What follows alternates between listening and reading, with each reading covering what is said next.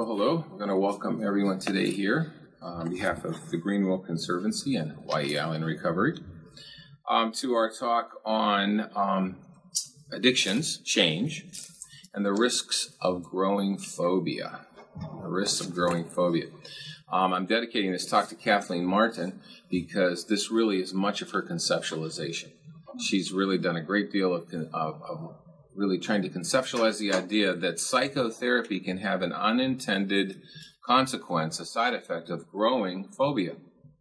And we're going to talk today about how we think that is and things we can do to offset that so that doesn't happen.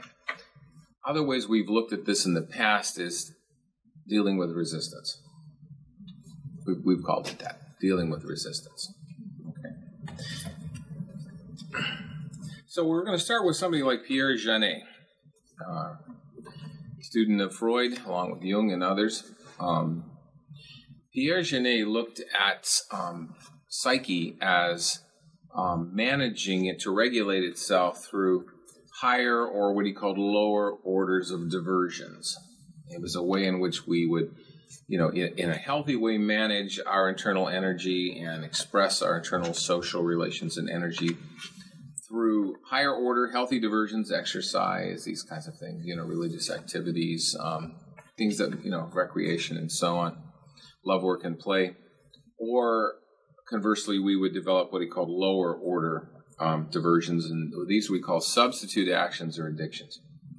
And in a case of a lower order diversion or a substitute action or an addiction, we're using a substance to regulate our nervous system, in lieu of the ability to either through some healthy means or some self-regulatory ability, we've developed a relationship with a substance or a thing, some object or a substance, to or an action of a lower order to regulate and discharge the energy of our nervous system and keep ourselves kind of on a regulating state. We might say often in addictions, in other words, addictions organize our lives. Isn't that what we say? Drugs organize our lives. Up to a certain point until they come apart. But the life is built for or around the substance. So in that way, it's organizing the life. It's keeping a certain pattern.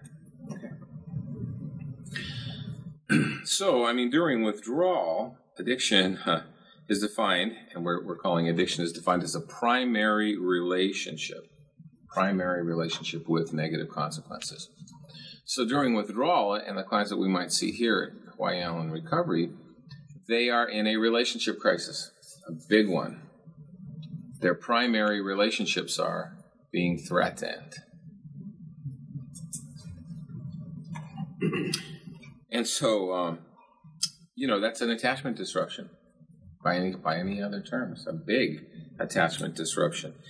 And there's all kinds of makeup, breakup, ambivalence. All kinds. Makeup, breakup, ambivalence. Dysregulation occurs. There's a threat to the homeostasis or phobia. A threat to homeostasis or phobia, fear. And it's a crisis of opportunity if grasped. If grasped. But there is fear. Not only do most of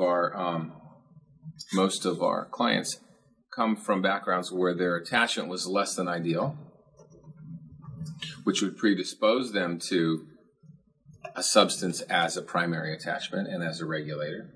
We know in attachment where there is healthy attachment that the brain in the individual develops an ability to idle, to calm down, what we call the brain's default mode network. That part of the brain is actually trained in healthy attachment, infant mother, parent mother dyads, eye contact, softness of voice, regularity of contact, develops that part of the brain.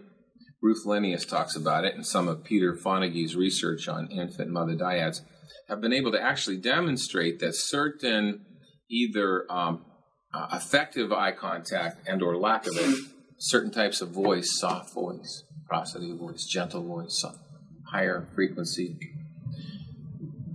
communicates to the brain that the world's okay. Then literally that part of the brain develops up to the age possibly 12. That continues to develop, actually. And the result of healthy attachment is that when the individual stops focusing on something, the brain idles to a default mode of calm. in lieu of that healthy attachment, the brain stays at whatever action mode it's in. And it doesn't idle automatically, and therefore the individual is not able to internally shift states. They can't change their own states. So they become dependent on externals to change their internal states. So they become highly manipulative, they get involved in lots of social drama, prone to drugs, alcohol, drugs, substances, to manage those states.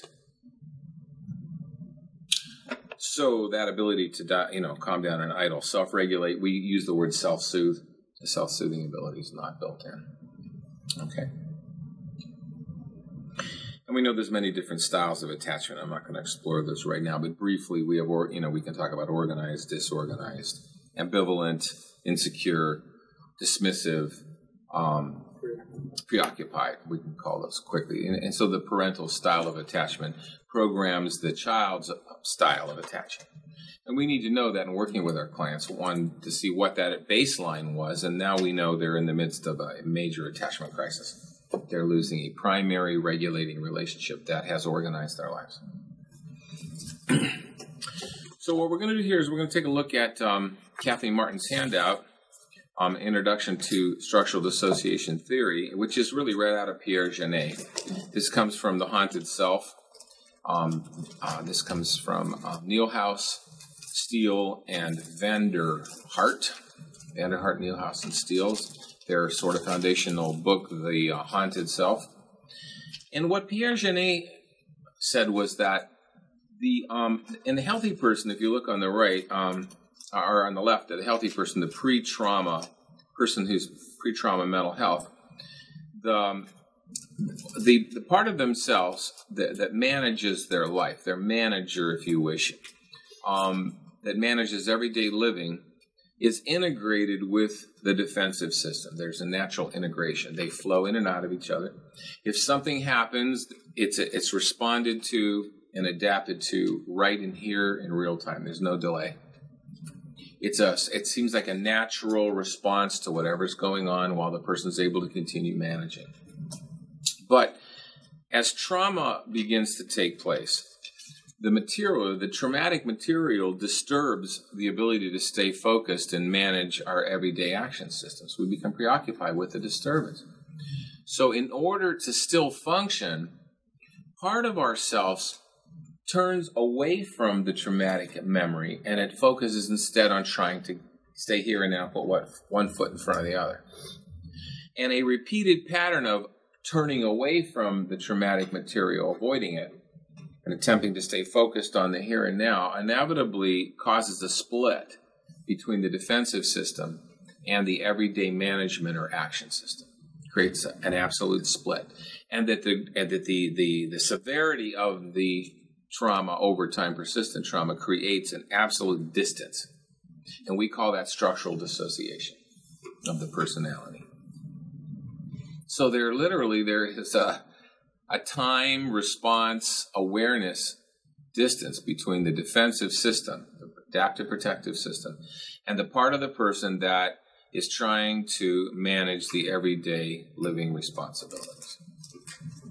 I like to use the analogy, it's like the little old lady who lived in a shoe with too many children, she didn't know what to do. Or old Mother Hubbard and all her cupboards, everything is all put away. And don't shake the cupboards, okay? And you'll see that. It's almost an obsessive, controlling, a concrete, preoccupied way of managing survival. And the person is, in fact, in a survival mode. Mm-hmm. They're not living anymore. They're surviving. And everything's about survival. And you'll see hypervigilant response to things when there's that dissociative aspect. And Genet called that the apparently normal part of the personality. And he used that term, it was an old term, because he was studying shell-shocked victims of the war. And they could wander right into a town after a shell-shocked event. They wouldn't know who they were. They wouldn't know where they came from. They wouldn't know anything about themselves. But they could step right into, working on a farm and help out and function very apparently normally. They could do all the everyday living tasks. But they couldn't tell you who they were or what happened to them. But they looked apparently normal. And so it's sort of that part of ourselves that, something terrible happens, but oh no, we get right back into normal functioning. And I'm fine. I'm okay. I'm handling it. I'm fine. Don't worry. I'm fine. Yeah, well, okay. Until you go home and spend a few moments by yourself. Then all of a sudden the flashbacks and the intrusions, the defensive system starts to come back in again. And we might define the defensive system as those amygdala functions of fight, flight, freeze, attachment cry, collapse, and withdrawal and attempt to licking one's wounds and recover from a traumatic event. Autonomic responses. That's our defensive system. So those autonomic responses are separated from that action system that's trying to manage everyday living. And so what happens is the memories of the traumatic events become dissociated, they become compartmentalized and held in the defensive system. And we call those the emotional parts of the personality. Those are Janae's terms for it. I mean, we can translate that into EMDR terms, and we call those memory channels. Okay, be that as it may.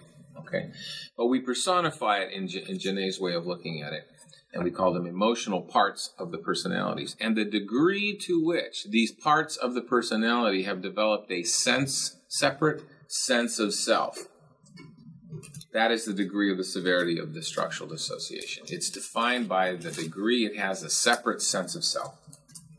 Okay. So if we have all these traumatic memories that have been, very much like the immune system, when an invader comes in, the immune system wraps around those invaders and attempts to, compartmentalize them from the organism. Well, our brain's doing the same thing with the traumatic memory. It's compartmentalizing it, taking it out of awareness. So what happens is that old Mother Hubbard in there, or the little old lady and lived in the shoe, that apparently normal part, it loses awareness of that material, and when it starts to come into awareness, is really afraid that it's going to disrupt the action system. It's afraid that, as a client of mine described, I'm afraid my peas won't stay quarantined on the plate. All that emotional material will start to roll into the kitchen. It's like having all the kids suddenly underfoot. Or what we, in structural dissociation and ego state, call these exiled aspects of the self are going to start coming in to the operating system. And it doesn't make much sense from a safety point of view to have all those aspects underfoot in the kitchen. So that part of self becomes quite obsessive and phobic of the material. Phobic and or loathing, or both. May have developed a downright loathing of that weak, sniveling, disgusting, part of myself that I don't like. Or real phobia. So any attempt to access that material in any shape or form without the explicit understanding, explicit engagement and enjoyment of that manager will result in an increased reaction from the defensive system. This is why in things like EMDR or any kind of therapy, narrative or anything, the client comes into your assessment, and starts automatically just sort of unloading the entire history of their trauma, and then they go home and flip out and don't come back to therapy again. All the P's got unquarantined very quickly, and that AMP stepped right back in there and said, oh, God, never again. What did I do? I'm not going back to that therapist again. Look what they did to me. Okay? So, slowing people down when it's coming out too fast, or engaging the proper informed consent psychologically to enter the defensive system. And we have a unique and far more complex situation on our hands because the person is now in a make-up-breakup crisis, as well as having all that traumatic material that's stored in there. That AMP is now trying to go, oh, my God, how am I going to manage? Well, I'm going to stay sober. I'm going to follow this program. I've got that to do, too, on top of, what am I going to do when I go home? How will I manage? What is this going to look like? They're telling me to live one day at a time? I'm not making it 5 minutes at a time right now. That AMP is pretty freaked out. It's really freaked out. That's the real bottom line. It's scared to death. So, well, there's our challenge then, And again, just for a little more information on structural dissociation theory, I'm not going to go too much farther with this, but where there's really early, profound, and severe persistent trauma, primarily by usually primary caregivers, you might have one or more of those AMPs with a emotional part sort of circling around and being managed by them. So you've got several Mother Hubbards running the show. And we call that, DID. We used to call it multiple personality disorder.